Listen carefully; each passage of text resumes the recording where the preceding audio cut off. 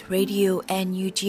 the voice of National Unity Government of Myanmar, broadcasting for Myanmar's Spring Revolution. Radio NUG is transmitting from shortwave 16 meter 17.79 MHz at 8:30 AM and 25 meter 11.94 MHz at 8:30 PM Myanmar Standard Time. မင်္ဂလာပါရှင်။အမျိုးသားညီညွတ်ရေးအစိုးရရဲ့အသံလွှင့်ဌာန Radio NUG ကိုမနက်ပိုင်း၈နာရီခွဲမှာလိုင်းတူ6မီတာ19.9 MHz နဲ့ညပိုင်း၈နာရီခွဲမှာလိုင်းတူ25မီတာ17.9 MHz တို့မှာဓာတ်ရိုက်ဖမ်းယူနားဆင်နိုင်ပါပြီရှင်။မင်္ဂလာအပေါင်းနဲ့ပြည့်စုံကြပါစေ။အခုချိန်ကစပြီး Radio NUG စီစဉ်တွေကိုဓာတ်ရိုက်အသံလွှင့်ပေးနေပါပြီ။မြန်မာနိုင်ငံသူနိုင်ငံသားအပေါင်းတဘာဝပြီးစစ်အာဏာရှင်ပြည်တို့ကနေကင်းဝေးပြီးဘေးကင်းလုံခြုံကျန်းမာကြပါစေလို့ Radio NUG အဖွဲ့သားများကဆုတောင်းမြတ်တာပို့သလိုက်ရပါတယ်ရှင်။ပထမဆုံးအနေနဲ့ကာကွယ်ရေးဝန်ကြီးဌာနရဲ့စစ်ရေးသတင်းချင်းချုပ်ကိုလွတ်လပ်နေဦးမှတင်ပြပေးမှာဖြစ်ပါတယ်ရှင်။မင်္ဂလာပါခင်ဗျာ။အမျိုးသားညီညွတ်ရေးဆိုရကာကွယ်ရေးဝန်ကြီးဌာနမှထုတ်ပြန်တဲ့နေ့စဉ်စစ်ရေးသတင်းချင်းချုပ်များကိုဖတ်ကြားတင်ပြပေးပါတော့မယ်။ကျွန်တော်ကတော့လွတ်လပ်နေဦးပါ။သတင်းများအရစစ်ကောင်စီတပ်သားတဦးသေဆုံးပြီးစစ်ကောင်စီတပ်သားတဦးဒဏ်ရာရခဲ့ကြောင်းသိရှိရပါတယ်။အဆိုပါတိုက်ပွဲဖြစ်ပွားမှုသတင်းများမှာချင်းပြည်နယ်တွင်အောက်တိုဘာလ26ရက်နေ့မနက်8:30မိနစ်ခန့်ကဖလန်းမြို့နယ်ရီခေါ်ဒါမြို့အမှတ်2ရပ်ကွက်တောင်ကုန်းပေါ်တွင်စခန်းချနေသောစစ်ကောင်စီတပ်သားများမြို့ထဲသို့ရိတ်ခါတည်ထွက်လာစဉ်ဒေသကာကွယ်ရေးတပ် MEDF မှထောင်ထားသောမိုင်းနှင်းမိပြီးစစ်ကောင်စီဘက်မှစစ်တပ်များဖြင့်ရန်တမ်းပစ်ခတ်ခဲ့ကြောင်းသိရှိရပါတယ်ခင်ဗျာ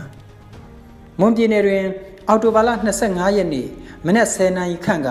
တန်ဖြူစရရေးလမ်းပိုင်းရှိဝဲခမိရွာနှင့်ရွာသားရေးရွာကြားရေးမြို့ဘက်မှဆင်းလာသည့်စစ်ကောင်စီကား16စီးပါယာဉ်တန်းကိုမွန်ပြည်နယ်တောင်ညိုပြည်သူ့ပျောက်ကြားတပ်ဖွဲ့မှခြုံကိုတိုက်ခိုက်နိုင်ခဲ့ကြောင်းသိရှိရပါတယ်ခင်ဗျာ။စကိုင်းတိုင်းမှာအောက်တိုဘာလ26ရက်နေ့မနက်10:30မိနစ်ခန့်ကကမ်ဘလူမြို့နယ်အင်းလေကြီးကျေးရွာမှထွက်လာသောစစ်ကောင်စီတပ်သားနှင့်ပြူစောတိ100ဦးခန့်ကိုဒေသခံကာကွယ်ရေးတပ်ဖွဲ့တို့မှမိုင်းဆွဲတိုက်ခိုက်နိုင်ခဲ့ပြီးထိတွေ့မှုဖြစ်ပွားခဲ့တယ်လို့သိရှိရပါတယ်ခင်ဗျာ။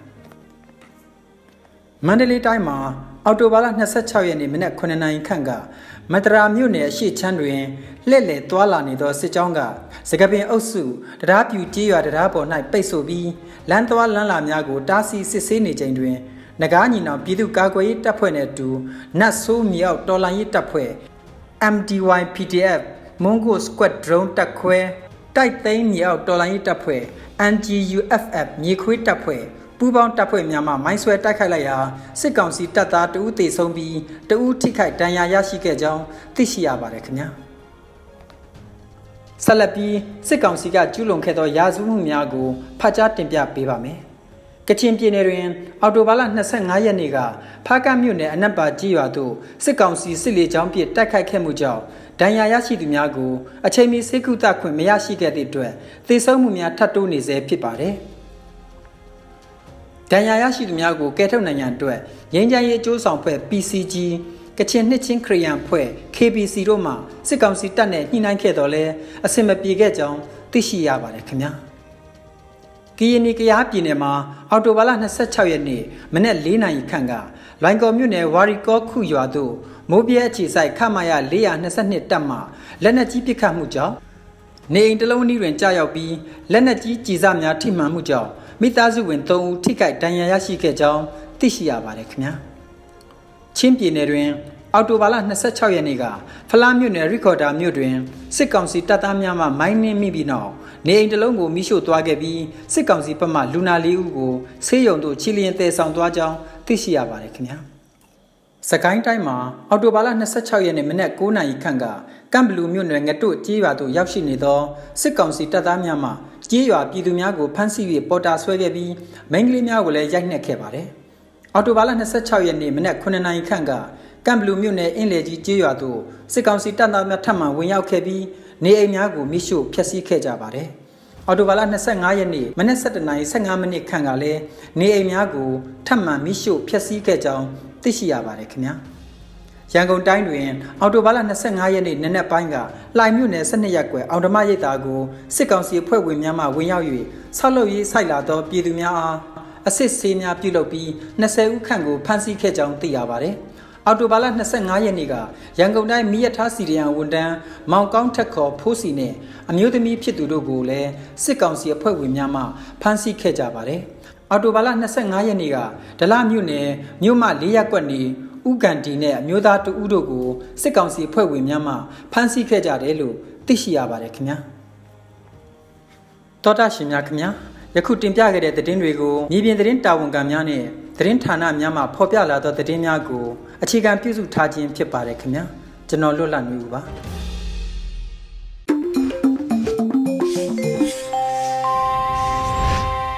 ဆက်လက်ပြီး RadioNUG ရဲ့နောက်ဆုံးရသတင်းများကိုရွေဦးလီပြည်မှဖတ်ကြားတင်ပြပေးပါမယ်ရှင်မင်္ဂလာပါရှင် RadioNUG ရဲ့အောက်တိုဘာ29ရက်နေ့မနက်ပိုင်းပြည်တွင်းသတင်းများကိုဖတ်ကြားတင်ပြပေးတော့မှာဖြစ်ပါတယ်ကျွန်မຫນွေဦးလေးပြပါအသွင်ကူးပြားရေးကာလနဲ့ဘာသာရေးလွတ်လပ်ခွင့်ခေါင်းစဉ်နဲ့ကျင်းပမဲ့ Panel Discussion ကိုအမျိုးသားညီညွတ်ရေးအစိုးရယာယီသမ္မတဒူဝါလက်ရှိလာကတက်ရောက်မိန့်ခွန်းပြောကြားမဲ့သတင်းကိုတင်ပြပေးပါမယ်အသွင်ကူးပြောင်းရေးကာလနဲ့ဘာသာရေးလွတ်လပ်ခွင့်ခေါင်းစဉ်နဲ့ကျင်းပမဲ့ Panel Discussion ကိုအမျိုးသားညီညွတ်ရေးအစိုးရယာယီသမ္မတဒူဝါလက်ရှိလာကတက်ရောက်မိန့်ခွန်းပြောကြားမယ်လို့သတင်းရရှိပါတယ်။အသွင်ကူးပြောင်းရေးကာလနဲ့ဘာသာရေးလွတ်လပ်ခွင့်ခေါင်းစဉ်နဲ့ကျင်းပမဲ့ Panel Discussion ကိုအမျိုးသားညီညွတ်ရေးအစိုးရယာယီသမ္မတဒူဝါလက်ရှိလာကတက်ရောက်မိန့်ခွန်းပြောကြားသွားမှာဖြစ်ပါတယ်။ဒီဆွေးနွေးပွဲမှာတော့ပြီးခဲ့တဲ့ဒီမိုကရေစီအကူပြောင်းကာလနဲ့လက်ရှိအကြမ်းဖက်စစ်ကောင်စီရဲ့အာဏာသိမ်းထားတဲ့ကာလအတွင်းမှာလွတ်လပ်စွာယုံကြည်ကိုးကွယ်ခွင့်အခြေအနေကိုအဓိကထားဆွေးနွေးသွားမှာဖြစ်ပါတယ်။အသွင်ကူးပြောင်းရေးကာလနဲ့ဘာသာရေးလွတ်လပ်ခွင့်ခေါင်းစဉ်နဲ့ဆွေးနွေးပွဲကို International Freedom of Religion or Belief Day နေ့အထိမ်းအမှတ်အဖြစ်အောက်တိုဘာ29ရက်မြန်မာစံတော်ချိန်ညနေ6:00နာရီအချိန်မှာမီဒီယာများကထုတ်လွှင့်သွားမှာဖြစ်ပါတယ်ရှင်။အကြမ်းဖက်စစ်ကောင်စီရဲ့လေကြောင်းရန်ကိုပုံမသတိထားဖို့ပြည်ထောင်စုဝန်ကြီးချုပ်ကဆိုလိုက်တဲ့သတင်းကိုတင်ပြပေးပါမယ်။အကြမ်းဖက်စစ်ကောင်စီရဲ့လေကြောင်းရန်ကိုပုံမသတိထားဖို့ပြည်ထောင်စုဝန်ကြီးချုပ်မန်ဝင်းခိုင်တန်းကအောက်တိုဘာလ26ရက်နေ့ကကျင်းပတဲ့အမျိုးသားညီညွတ်ရေးအစိုးရတနစ်တာလုပ်ငန်းစဉ်များဖော်ဆောင်နေမှုအခြေအနေအစည်းအဝေးမှာဆိုလိုက်ပါတယ်။ရှေ့လျှောက်မိုးကွန်ရင်လေကြောင်းရန်တွေကပုံမသတိထားရတော့မှာဖြစ်ပါတယ်။အခုဆိုရင်အကြမ်းဖက်စစ်ကောင်စီဟာအရက်သားများပါမရှောင်လေကြောင်းသုံးလာတာမို့သူတို့ရဲ့မာရိုင်းရုံမှောင်မှုတွေကတော့ကန်းကုန်နေပြီဖြစ်ပါတယ်။ဒီကိစ္စတွေအတွက်ဒီအတိုင်းမကြည့်နေတော့ပဲကုညီနိုင်တဲ့မြအကူညီပေးဖို့နိုင်ငံတကာကိုလည်းကျွန်တော်တို့ထပ်မံတောင်းဆိုကြရမှာဖြစ်ပါတယ်။ကျွန်တော်တို့အစိုးရအနေနဲ့လည်းဒီလေကြောင်းတိုက်ခိုက်ခံရမှုကြောင့်ကြာဆုံးသွားတဲ့ပြည်သူတွေအပါအဝင်ဒီတော်လှန်ရေးကြီးမှာမတရားကြာဆုံးခဲ့ရတဲ့ပြည်သူတဦးတယောက်ချင်းစီတရားမျှတမှုပြန်လည်ရရှိရေးအတွက်ပြည်ရင်းနဲ့နိုင်ငံတကာတရားဥပဒေများနဲ့အညီအစွမ်းကုန်စ조사သွားမယ်လို့ကတိပေးပြောကြားလိုပါတယ်လို့ဆိုထားပါတယ်။အကြမ်းဖက်စစ်အုပ်စုဟာ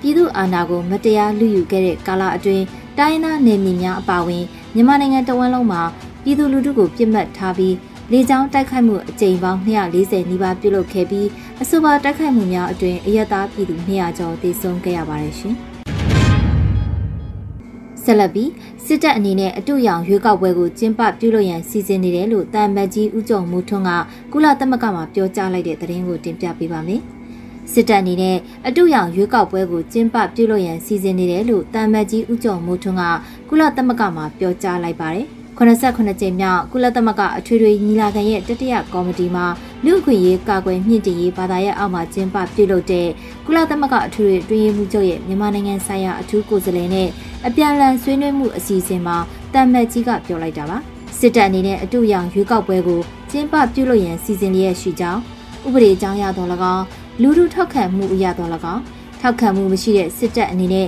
2023ခုနှစ်အတွင်းကျင်းပဖို့စီစဉ်နေတဲ့၎င်းတို့ရဲ့အတူရောင်ရွေးကောက်ပွဲကိုအသုံးချပြီးတရားဝင်မှုရရှိနိုင်ရေးအတွက်ကြိုးပမ်းနေခြင်းဖြစ်ကြောင်းအချို့အနေဖြင့်ထိုအတူရောင်ရွေးကောက်ပွဲကိုအခုဖြစ်ပေါ်နေတဲ့အချက်တဲမှာလွတ်မြောက်နိုင်မဲ့နည်းလမ်းတစ်ခုတစ်ပွဲထင်မြင်ယူဆနိုင်ပေမဲ့လည်းအမှန်အားဖြင့်ရင်းသို့သောယူဆချက်မှာမှန်ကန်မှုမရှိဘူးလို့တာမတ်ကြီးကဆိုထားပါတယ်စစ်တပ်မှာရွေးကောက်ပွဲကျင်းပပြုလုပ်နိုင်မှုအတွက်ဥပဒေကြောင်းအရအခြေခံအကြောင်းရင်းမရှိကြောင်းဒ ဒုတိယအချက်အနေနဲ့စစ်တပ်သည်ရွေးချယ်တင်မြှောက်ခံထားရတဲ့နိုင်ငံရေးခေါင်းဆောင်များကိုဒဇာကန်အဖြစ်ဖမ်းဆီးထိန်းချုပ်ထားကြောင်း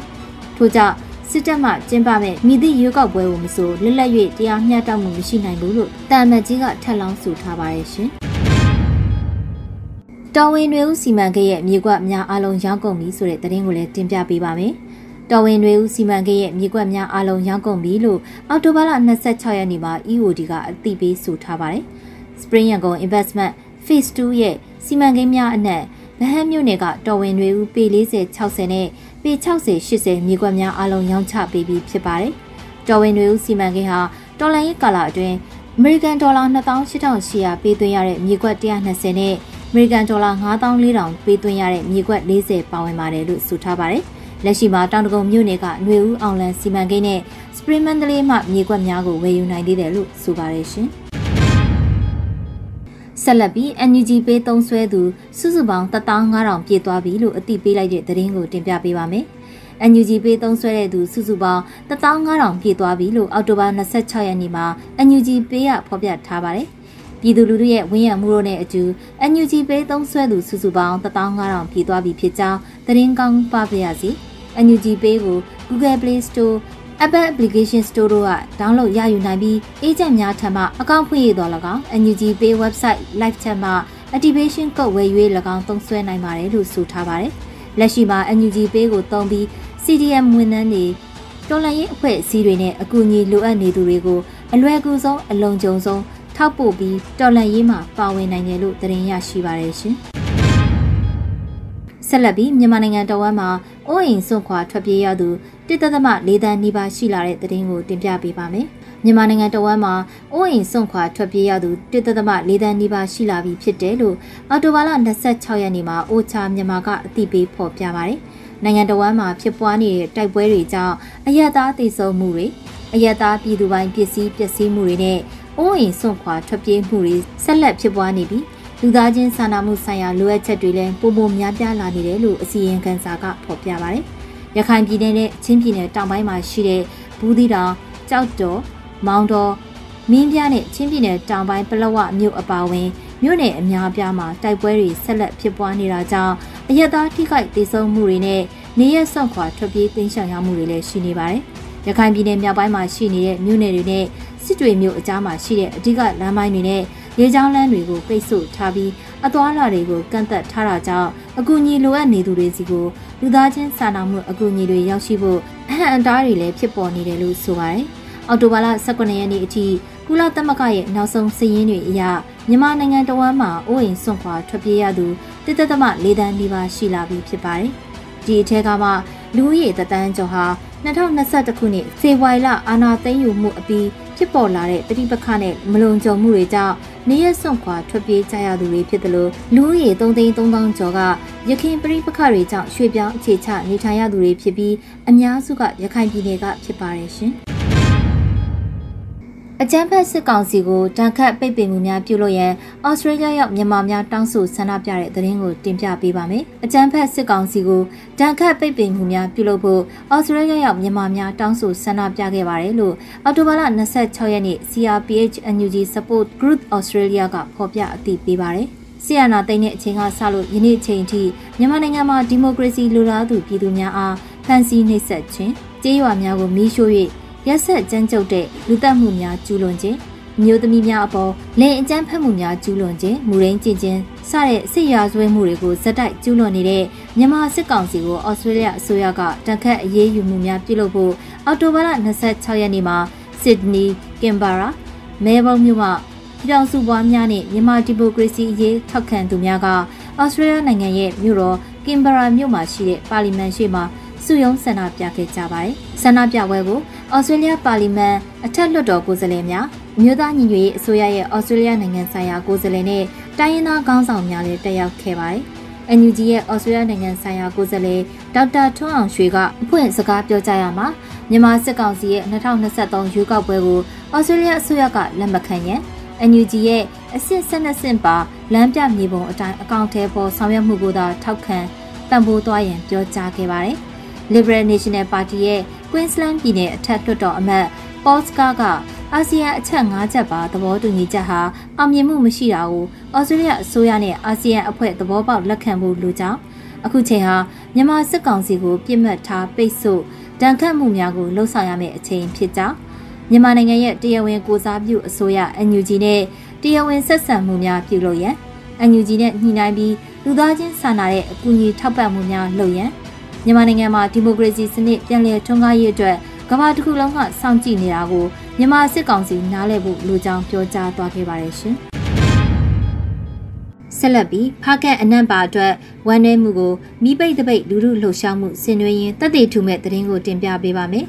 ဖားကန့်အနံ့ပါအတွက်ဝမ်းနည်းမှုကိုမိပိတ်တပိတ်လူလူလှုပ်ရှားမှုဆင်နွှဲရင်းတပ်တွေထူမဲ့လို့သတင်းရရှိပါတယ်အောက်တိုဘာလ28ရက်နေ့ည8:00 နာရီခွဲမှာဖားကန့်အနံ့ပါလေးချောင်းတိုက်ခတ်ခံရတဲ့အချိန်မှာ10မိနစ်ကြာမိပိတ်ဆင်နွှဲကြမှာဖြစ်ပါတယ်ဒီသတ်မှတ်နေ့ရက်နဲ့အချိန်မှာမိမိတို့အိမ်များလမ်းများအဆောက်အုံများကလျှက်စစ်မီအပါဝင်မီးအားလုံးကိုပိတ်အမှောင်ချထားကြဖို့ဖြစ်ပါတယ်။အဲဒီညမှာမီးပိတ်တပိတ်လှုပ်ရှားမှုအပြင်ကြာဆုံးပုဂ္ဂိုလ်များအတွက်မိမိတို့ယုံကြည်မှုဘာသာတရားအလိုက်ဆုတောင်းမှုများကချင်လူထုနဲ့အတူရက်တီကြောင်းညီညွတ်တရုပ်ပေါ်လှုပ်ရှားမှုများကိုလည်းတပါးတည်းဖော်ဆောင်ကြဖို့ဖြစ်ပါတယ်ရှင်။အခုတင်ပြပေးခဲ့တဲ့သတင်းတွေကိုတော့ RadioNUG သတင်းတောက်မင်းမင်းကပေးပို့ထားတာဖြစ်ပါတယ်ရှင်။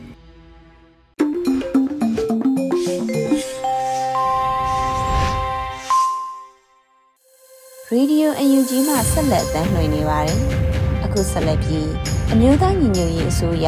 ကာကွယ်ရေးဝန်ကြီးဌာနပြည်ထောင်စုဝန်ကြီးဦးရှိမွန်၏ PDF ရဲဘော်များတို့ပြောကြားချက်အပိုင်း6ကိုထုတ်လွှင့်သွားမှာဖြစ်ပါတယ်ရှင်။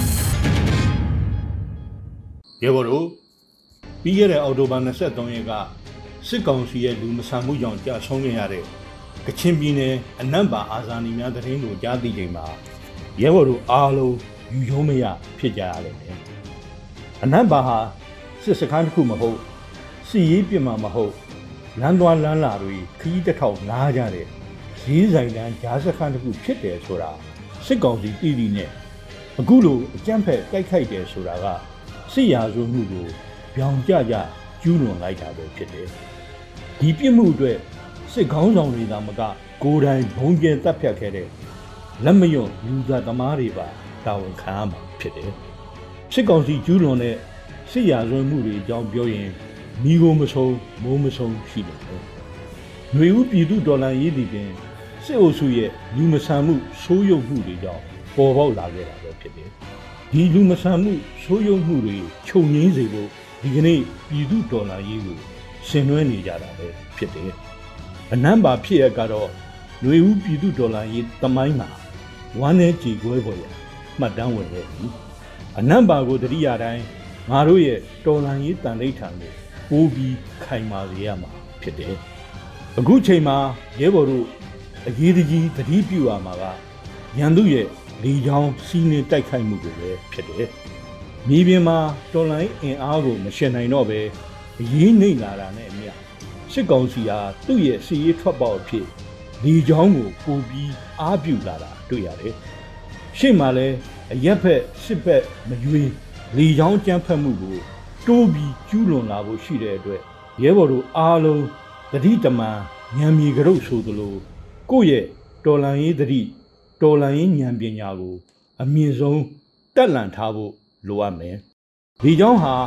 အနှောက်အယှက်အဖြစ်ဆွမ်းအားကြီးတာမှန်ပေမဲ့စီရေးအဆုံးဖြတ်ပြုနိုင်တဲ့ဉာဏ်နေရာမဟုတ်ဘူးလို့ငါတို့နားလည်တယ်။ငါတို့တော်လှန်ရေးဟာဉာဏ်နဲ့ရှင်တဲ့တော်လှန်ရေးဖြစ်တယ်။ငါတို့ဉာဏ်ရှိရင်ရှိသလိုရန်သူလေကြောင်းကိုဟန်တားနိုင်မဲ့နီလန်းတွေငါတို့ရှာဖွေနိုင်လိမ့်မယ်။လေကြောင်းကာကွယ်ရေးလက်နက် Manbat အသုံးပြုတယ်ဆိုတာနီလန်းတစ်ခုပဲဖြစ်တယ်။ဒီလက်နက်ကကမ္ဘာလုံးအတိုင်းအတာနဲ့ကြက်မှတ်ထားတာဖြစ်တဲ့အတွက်ပစ္စည်းရဖို့အချိန်ကြိုးစားရတယ်လို့အလုံးလောက်ဖြန့်ကျက်တက်ဆင်နိုင်ဖို့ဆိုတာလေအကန့်အသတ်ရှိတယ်။ဒါကြောင့်ငါတို့ဉာဏ်သုံးပြီးရန်သူလေကြောင်းဟန်တားနိုင်မဲ့နီလန်းတွေရှာရလိမ့်မယ်။ဤပြူဝါပိုင်းဆိုင်ရာလိုအပ်တဲ့အပြောင်းလဲနဲ့အသင့်အနေထားပြင်ဆင်မှုတွေဆောင်ရွက်ကြဖို့လိုအပ်မှာဖြစ်တယ်။မြေပြင်မှာစစ်ကောင်စီတပ်စိတ်အားလူအားရောပါနေပြီဆိုတာသက်သေခံတဲ့အချက်တစ်ခုကအကြမ်းဖက်စစ်သားတွေမူရစ်ဆေးဆွဲနေတဲ့ကိစ္စပဲ။ စစ်တုံးမန်းတွေလက်ရဖမ်းမိတဲ့အချိန်တိုင်းသူတို့ကိုယ်မှာဆေးပြားတွေဆောင်ထားတာတွေ့ရတယ်လို့သူတို့ကိုယ်တိုင်လည်းဆေးသုံးပြီးမှရှည်တန်းထွက်ရတော့တယ်ဆိုတာဝန်ခံရတယ်။အောက်ခြေစစ်သားတွေသာမကစစ်ကြောမှုတွေအရာရှိတွေအပါအဝင်အများစုဆေးသုံးကြတယ်ဆိုတဲ့သက်သေတွေအထောက်အထားတွေငါတို့ရရှိထားတယ်။ဆေးဆွဲနေတဲ့စစ်တပ်တစ်ခုအနေနဲ့လူမဆန်တဲ့ရာဇဝတ်မှုတွေကျူးလွန်နေဆိုတာတကယ်တော့မဆမ်းဘူး။ရဲဘော်တို့အနေနဲ့တတိဝရိယပိုရှိကြပါအကျမ်းဖက်စစ်တပ်ရဲ့အန္တရာယ်ကကိုယ့်ပြည်သူကိုအစွမ်းကုန်ကာကွယ်ဆောင်ရှောက်ကြပါလို့တိုက်တွန်းလို့လေပြည်သူဒေါ်လာရေးမုတ်ချအောင်ရမည်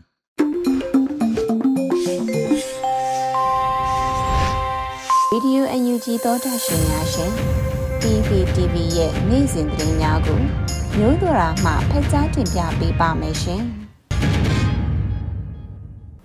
အမျိုးသားညွှန်ရေးအစိုးရရဲ့တနှစ်တာလုပ်ငန်းစဉ်များဖော်ဆောင်နေမှုအခြေအနေနဲ့တပတ်အတွင်းအရေးကြီးအခြေအနေတွေအတွက်အစည်းအဝေးကိုအောက်တိုဘာ25ရက်မနက်10:00နာရီအချိန်မှာပြုလုပ်ခဲ့ကြပါတယ်။အစည်းအဝေးမှာယာယီသမ္မတကြီးနဲ့ပြည်ထောင်စုဝန်ကြီးချုပ်တို့ကအဖွင့်အမှာစကားပြောကြားခဲ့ပါတယ်။ပြည်ထောင်စုဝန်ကြီးချုပ်မောင်ဝင်းခိုင်တန်းက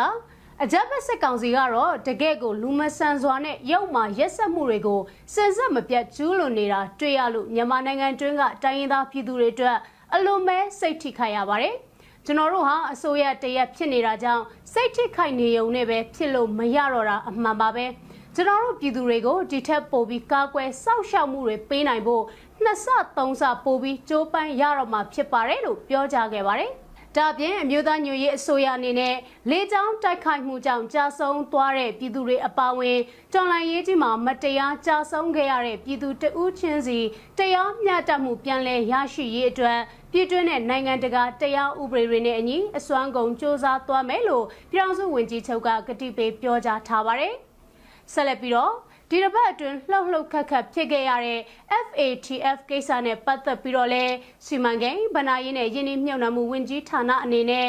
urgent စီမံဆောင်ရွက်စရာတွေရှိတာတွေကြိုးပမ်းပြီးချက်ချင်းလှုပ်ဆောင်နေတယ်ဆိုတာသိရလို့ကျေးဇူးတင်ပါတယ်လို့ပြည်ထောင်စုဝန်ကြီးချုပ်ကပြောကြားခဲ့ပါတယ်။အစည်းအဝေးမှာစီမံကိန်းဗဏ္ဍာရေးနဲ့ယင်းနှိမ့်မြှုပ်နှံမှုဝန်ကြီးဌာနပြည်ထောင်စုဝန်ကြီးဦးတင်ကိုထွန်းကတနစ်တာလုပ်ငန်းစဉ်တွေဖော်ဆောင်နေမှုအခြေအနေကိုတင်ပြဆွေးနွေးခဲ့သလိုတပတ်အတွင်းအရေးကြီးအခြေအနေတွေကိုတော့ပြည်ထောင်စုဝန်ကြီးတွေဒုတိယဝန်ကြီးတွေကဆွေးနွေးမှုတွေပြုလုပ်ခဲ့ကြပါတယ်။အဲဒီနောက်ဆွေးနွေးတင်ပြလာတာတွေကိုပြည်ထောင်စုဝန်ကြီးချုပ်ကပြန်လည်ရှင်းလင်းဆွေးနွေးပြီးယာယီသမ္မတကညီကုန်းချုပ်အမှာစကားပြောကြားမှုတွေပြုလုပ်ခဲ့ကြပါတယ်။လူ့ခွင့်ရေးဆိုင်ရာဝန်ကြီးဌာနက62နှစ်မြောက်ကချင်လွတ်လပ်ရေးအဖွဲ့ချုပ် KIO နဲ့အထိမ်းအမှတ်ပွဲအကြိုတေးဂီတဖျော်ဖြေပွဲပြုလုပ်နေစဉ်အကြမ်းဖက်စစ်တပ်ကအကြက်လျင်လေးစီးဖြင့်ဘုံကျဲတိုက်ခိုက်ခဲ့မှုကတာမန်လူ့ခွင့်ရေးချိုးဖောက်မှုသာမဟုတ်ပဲ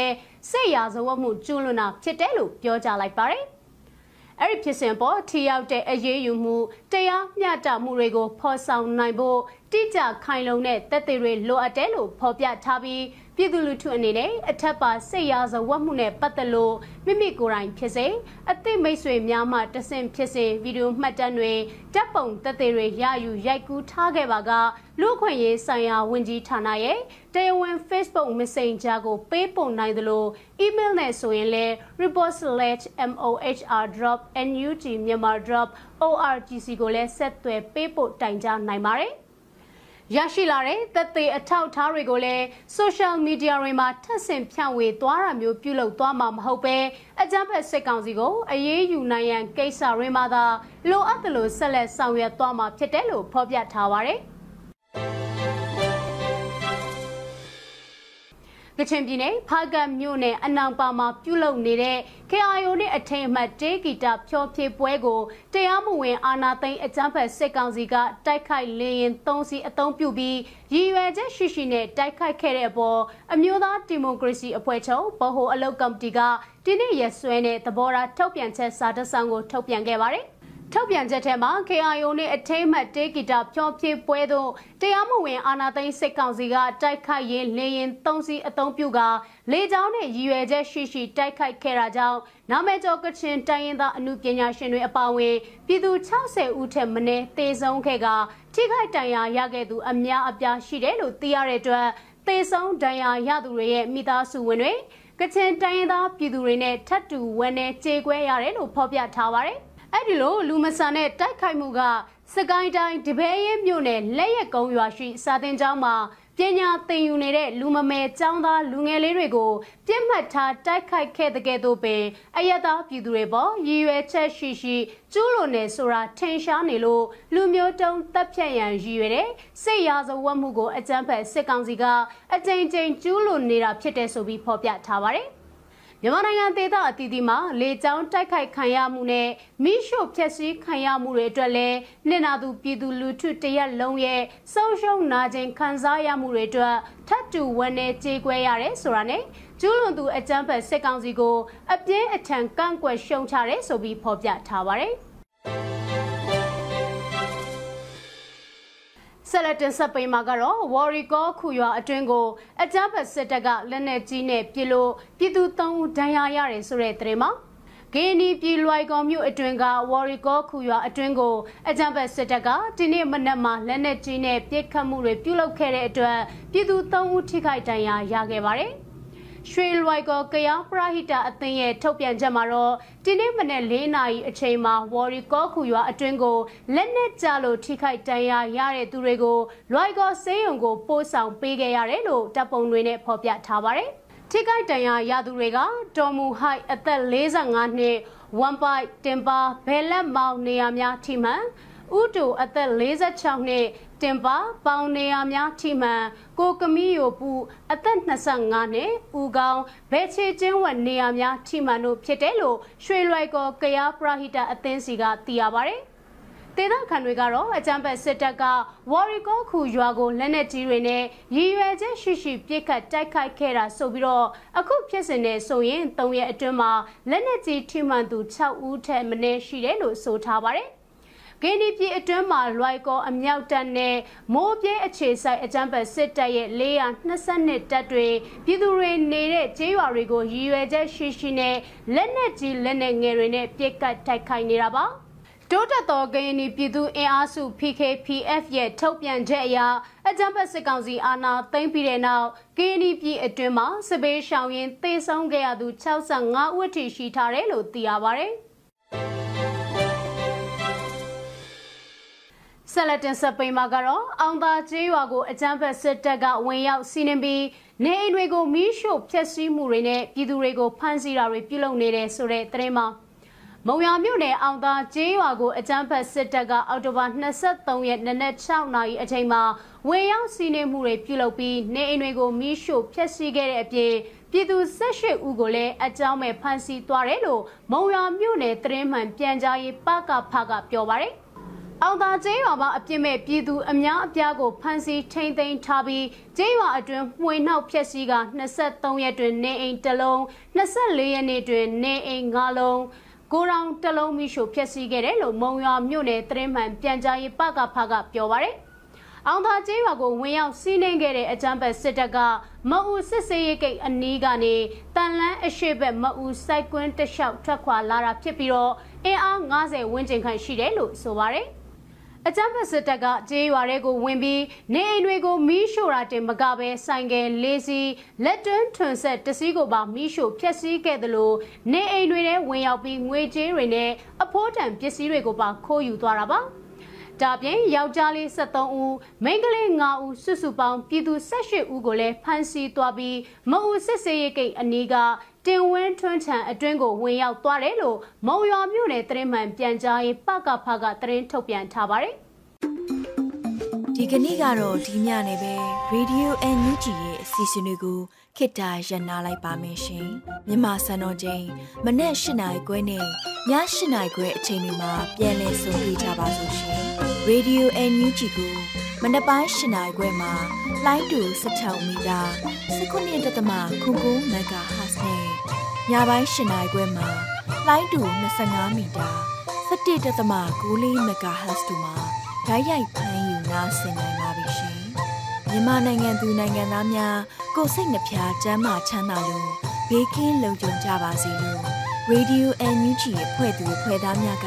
ဆုတောင်းလိုက်ရပါတယ်။ San Francisco Bay Area အခြေစိုက်မြန်မာမိသားစုများနဲ့နိုင်ငံတကာကစေတနာရှင်များလို့အားပေးများရဲ့ Radio NUG ဖြစ်ပါတယ်ရှင်။အရေးတော်ပုံအောင်ရမည်